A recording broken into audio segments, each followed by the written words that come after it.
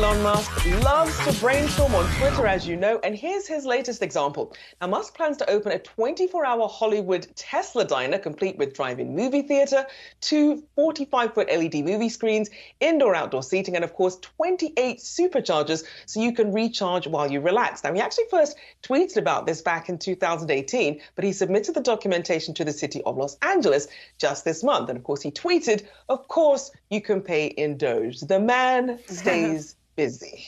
It is really interesting, isn't it? Now, they're going to show 30-minute programs on a drive-in theater that's long enough to charge your Tesla.